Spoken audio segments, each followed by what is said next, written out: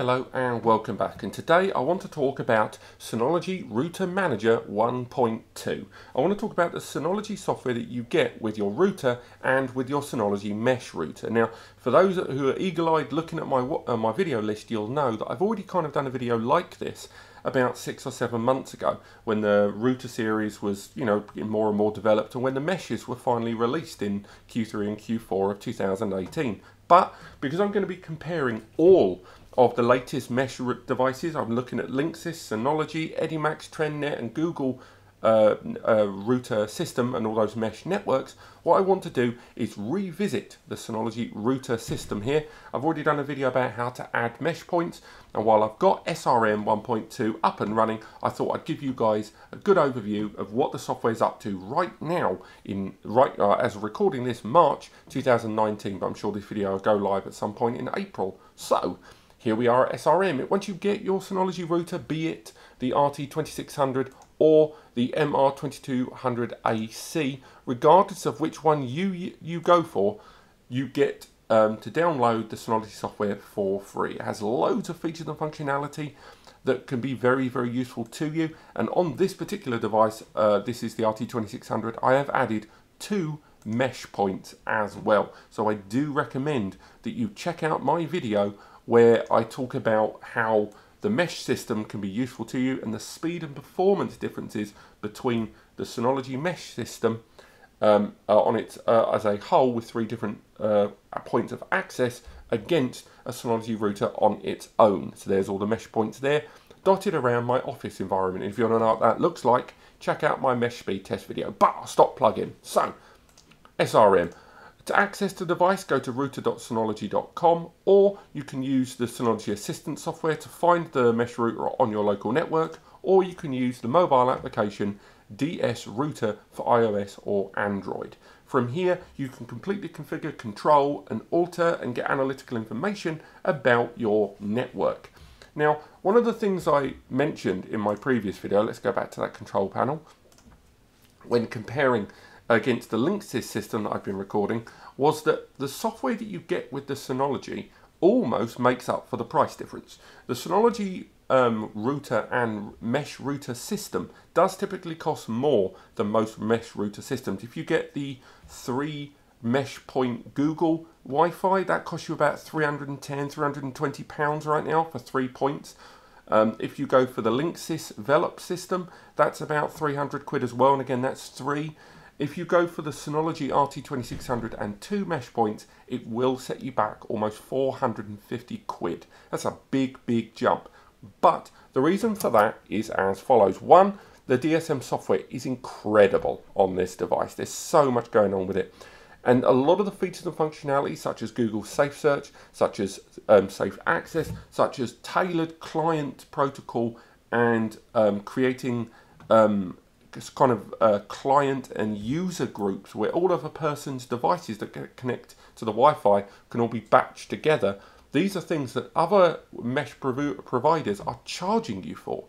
So in the case of Google, they're not charging you for it, and you have Google Safe Access, but you don't have anywhere near the client control that you have and the easy user-friendly nature of the client control that you have on the Synology router management system. Also on top of that, the profiles and the security and the applications in Linksys, they charge you somewhere between £50 and £60 a year for the Linksys Shield subscription, something that is included, no additional cost, in the Synology NAS. So within the first year of owning the Synology NAS, it already costs less than Linksys' system in terms of software. And then on top of that, because of the 4 antennae on the RT2600 Synology router and the mesh communication between them with those LED lights for indication, you can cover a larger surface area with the Synology and 2 mesh routers than you can with 4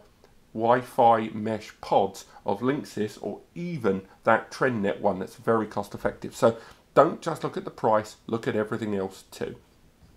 So in our network center here, we go to the top, let's get rid of that control panel and the package center. From here we can see the bandwidth and networks that we have, as well as the security and the network that we have. They've tried to keep things as user-friendly as possible. Right now, this device is being connected to via a Synology DS219 Plus NAS. There's my desktop PC in the corner. There's a Netgear wireless switch that I've connected to one of the mesh points. So as you can see, even a device that's connected to a mesh point appears here, as well as mobile phones, another NAS, and more. All of these devices are connected right now to this router this mesh network. We can see more on the internet, we can do the usual port forwarding, and everything is kept as simple and user-friendly as possible with guides available online. But what's quite cool is when you want to start assigning devices, because most mesh systems let you either completely stop or disable internet access or give some devices priorities. It's only the Synology system that includes these features for free to give bulk items. So say you've got someone in your home, your wife, your son, your daughter, your husband, your whatever, that has a mobile phone and a laptop. You can identify these devices and assign them to individual users. So you can say those devices belong to this person. I want them to utilize X number of hours of internet per day, or I only want them to access these websites. At the click of a button, you can set it up that your children, regardless of whatever device they use, can only access certain websites, can only access educational websites, can only access entertainment websites at certain times of day.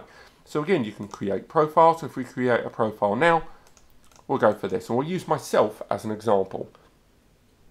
So we're going to come up, we can come up with a guest. If you have someone in your house, you can create individual rules for land area network devices, or a user profile for a person. So if we use me, we can even update a photo of me. I'm not 100% certain there's a photo of me on this machine, but let's give it a try anyway. Let's go for, in my documents, surely I've got a photo of me somewhere in here. There we go, Hanover for work. I must have taken a picture of myself sometime when I was in CeBIT.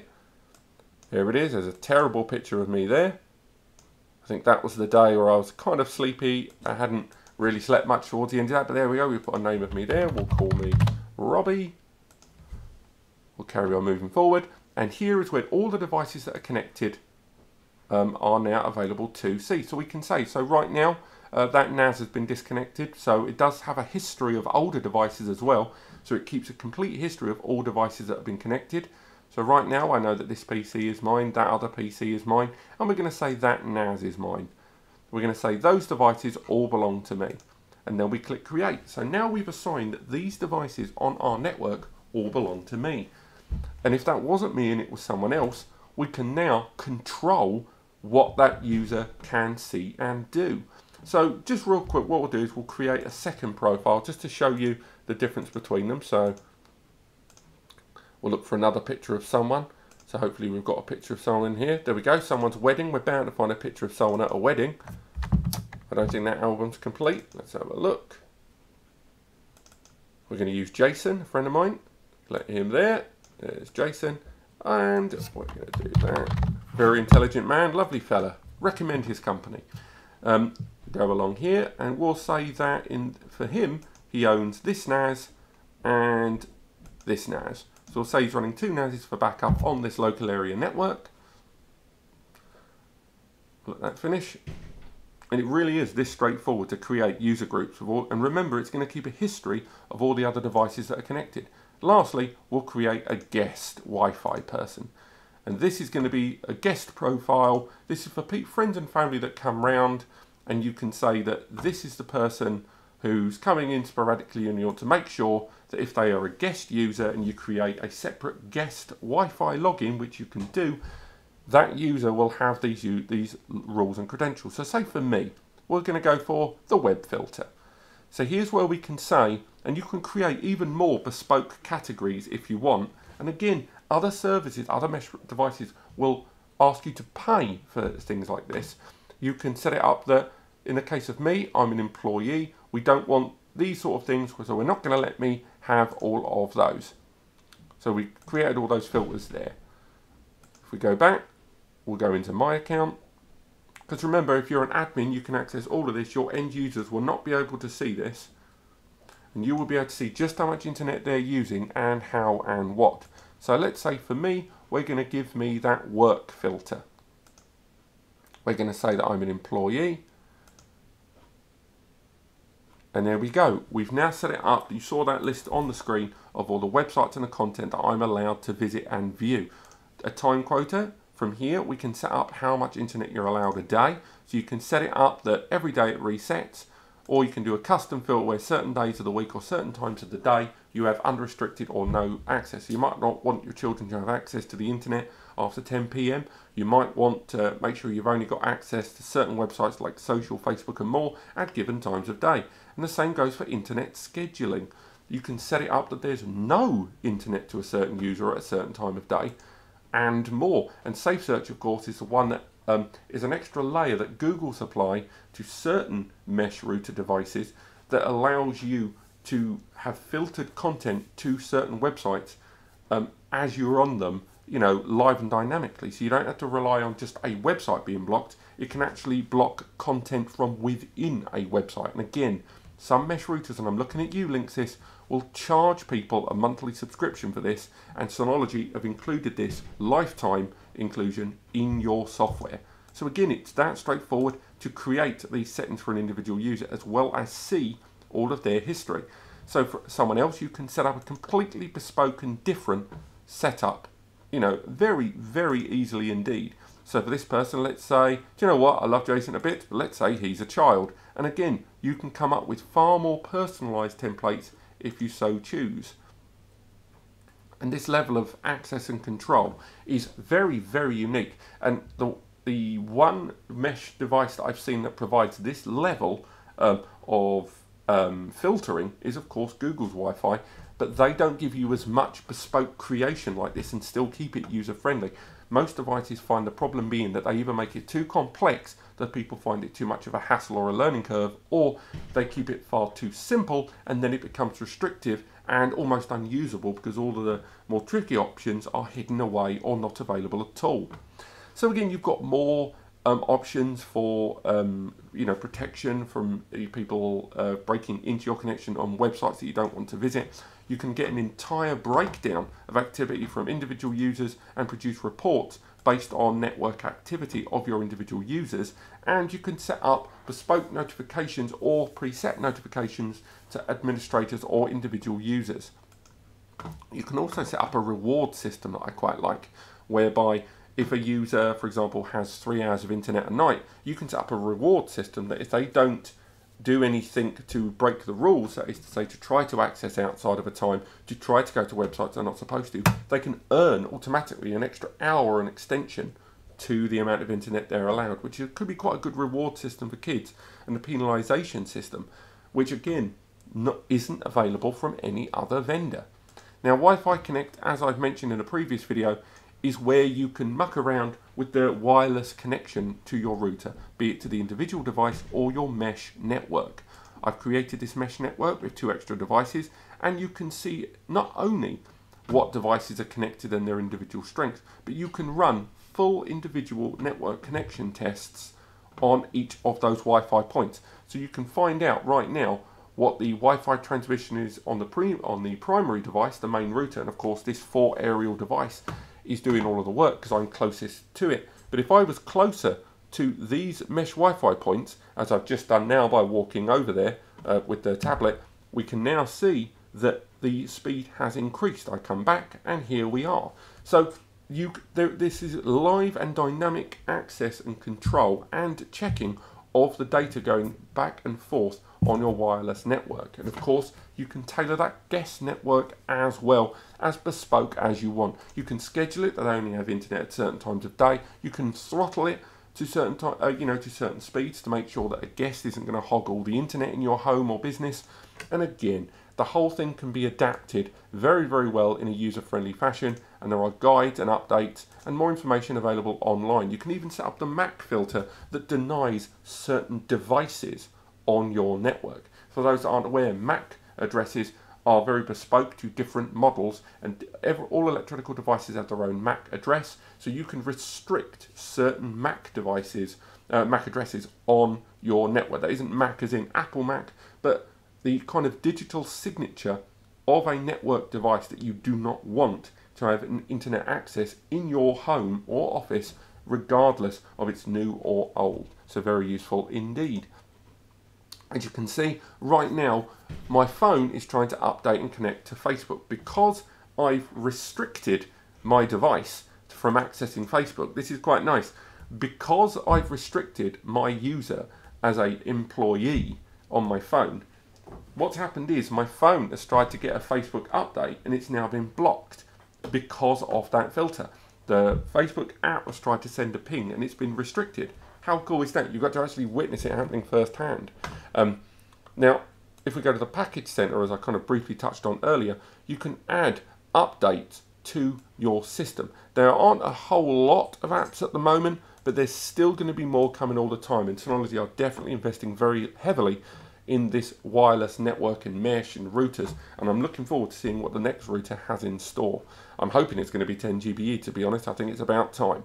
But Download Station lets you utilize not only the device for downloading torrents, podcasts, HTTP, FTP and NZB, but because both the mesh points, the MR2200AC and the RT2600AC have got USB ports, you can install a USB drive very easily and download onto that drive, or just make that drive network accessible. So here we are live on the video.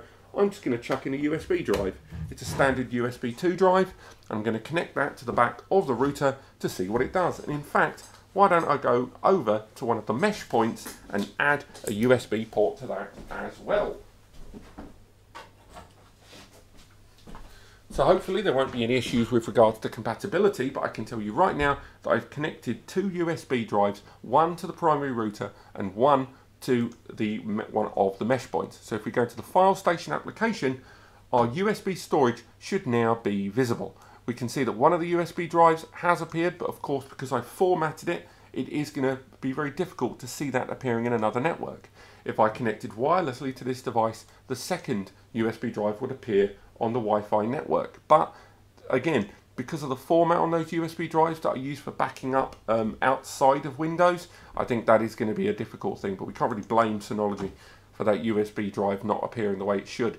But apart from that, the VPN Plus server, you can buy VPN licenses or use your own VPN service provider, as well as installing further guards and protection from malware, ransomware and more using threat prevention. And again, very, very few other brands, maybe Netgear are the only ones that let you install further applications within this portal. All of the mesh routers I've seen so far use either dual core or quad core Qualcomm network CPUs that aren't designed to be used in that way. And although the MR2200ACs do use that quad core Qualcomm CPU, all of them at 800 MHz, the main RT2600 has a dual core 1.7 GHz ARM chip, and it is more built like a NAS, hence why it can have this user interface and this great level of access and control.